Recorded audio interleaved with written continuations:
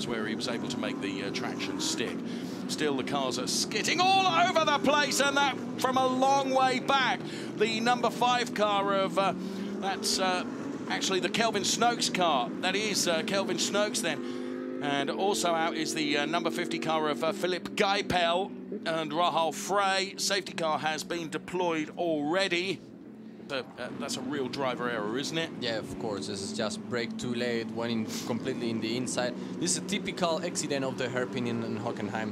Just someone goes in the inside, tries to brake too late, miss the braking point, and just keep on driving straight away. And even in this condition, here we see how all the cars were braking, and he was still pretty fast. And yeah, it's really, really also bad situation for the older Land car with Christopher Haase.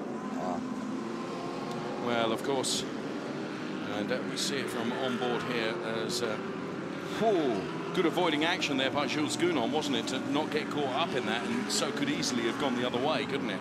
Yes. Also, the problem is you are always